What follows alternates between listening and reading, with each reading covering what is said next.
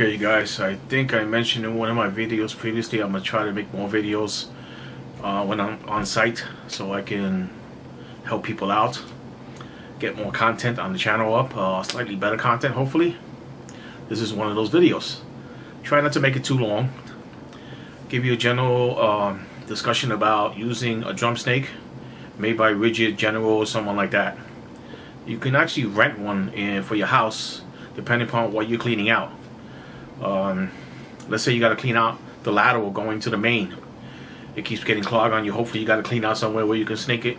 You might have to pull the toilet. Let's hope not. Usually, generally for a bathtub, I like to use 1/4 inch because I don't know what's in the wall, how brittle it is. For the kitchen, 5/16 to 3/8, depending upon, mostly 5/16 I prefer, and 1/4 inch is a little too soft. Doesn't get too clogs very good. 3/8 gets too clogs, but if you got a 2-inch trap that ties in somewhere, that 3/8 could be difficult to get to. Unless it's used a lot, it get worn, it gets more flexible. Your snake shouldn't have, or your refill in the drum shouldn't have any kinks in it, hopefully. Hopefully somebody's keeping it clean and oiled. So that should be done on a regular basis, especially if you're a maintenance person. They'll do that, hopefully, where you might rent it from. Home Depot, Lowe's, whoever allows you to rent the stuff. Okay, for a main going outside, 1/2 inch bigger.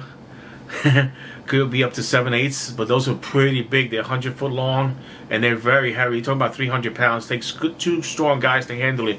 It was me and 2 other techs trying to deal with one snake like that one day to do a drain, and we barely got it up and down from the truck. So that's not something I use. And they're also extremely dangerous. The heavier the snake, the thicker the snake, it can wrap around your arm. If you don't turn it off quickly, or the person with you isn't experienced enough to turn it off. So you got to be careful. I also recently bought a nice set of gloves. They're made for welding, but I'm using them for snake, and they work really good. So I'll put that video up when I get a chance. I use it only once so far. It will work excellent. You're going to actually see me with those gloves in this video. They're actually welding gloves, because the rigid gloves I got, I lent them out to one guy. They were new. He destroyed them. He was doing his main, or his lateral going to the main, and he actually destroyed the gloves.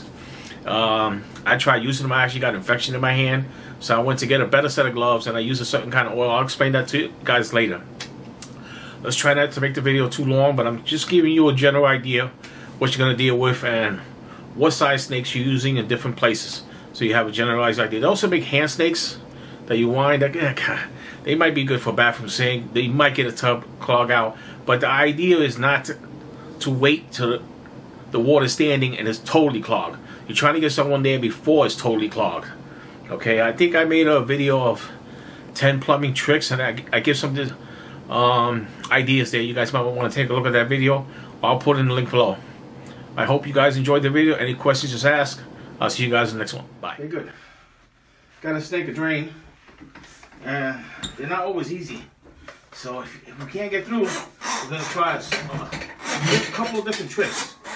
First thing we're going to do is actually bend the head a little bit so we can get it to make a turn. Sometimes you don't want to make it turn in the trap. That's where the trap is at right now. So I got to get it past there. It just got past there. And it's going down. I can feel it. The water's draining right now. So we got the clog clear. Pretty sure it was here. It was just right at the trap. If I couldn't get through the trap, I would have actually put the drill in reverse and pushed it through. Because sometimes going forward doesn't get it through. You have to go in reverse, but you can still push the snake through forward. So that's just what I want you guys to see today. So all that is, simple trick. And it looks like it was here. Pretty much what we see there. Here, I probably pushed the bulk of it down the drain. Turn it off.